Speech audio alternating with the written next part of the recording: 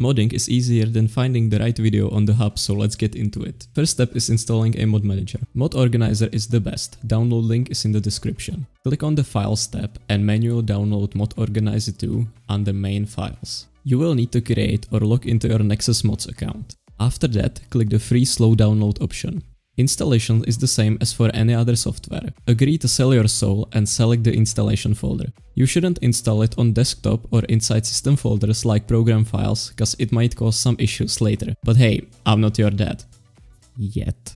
When installed, you need to create new modding instance. You can think of an instance as a toy box and mods being the toys inside of it. For the first one, I usually go with portable one. Select Skyrim Special Edition. If you don't see it in the list, scroll down. Click Browse and navigate to Skyrim's installation folder manually. Select the game edition. I have Skyrim on Steam. Click Next and Next. To link MO2 to Nexus, click on Connect to Nexus button. New window will pop up. Click on Authorize and boom, you're Gucci. Tutorial? Nah, I'd win. If you get this category pop up and you have linked MO2 to Nexus successfully, click on Import. Otherwise click Do Nothing, cause you know. If asked to associate NXM links, select Yes. The first thing you might want to do is click on the wrench icon at the top. Click on Theme and change it to dark one. I personally like Paper Dark. Trust me, your eyes will thank you. You can also link the Nexus from Nexus tab if you haven't been able to already. If asked to restart, do it. Congratulations, your mod organizer is now fully set up and ready for you to install your first mod. Best place to get mods is on Skyrim Special Edition Nexus. Click the globe icon in MO2 and select Skyrim SE.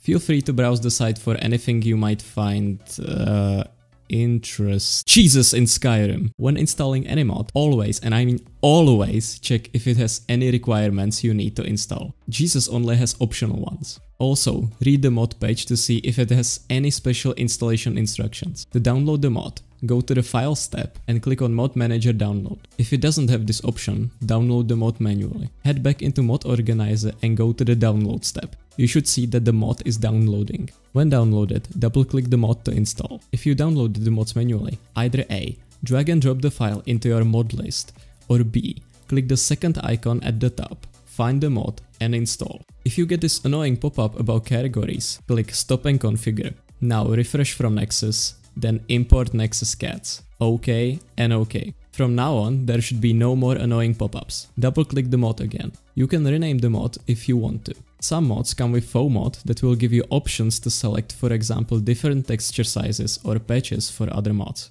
Click OK and it will get installed. By default, newly installed mods are disabled. To enable it, simply tick the box next to it. And congratulations, you have officially installed your first Skyrim mod. Pro tip, you can also create mod separators to keep your mods organized by clicking the three dots and create separator. As you can see, Jesus contained one plugin file. When you install new mod that adds plugins, click the sort button above the plugin list. This will run a tool called Loot that will sort the plugins for you and give you guidance if you are missing any known requirements or patches. When you install two mods that edit the same files, you will get a conflict signalized by these lightning bolts. Since mods get loaded from top to bottom, bottom one has higher priority and you will see its textures in-game. Okay, now it's time to check if the mods work. You have to launch the game from MO2 to play with mods. So let me just quickly cock to Whiterun. And hey, there he is! Now for the script extender. Open your Skyrim installation folder.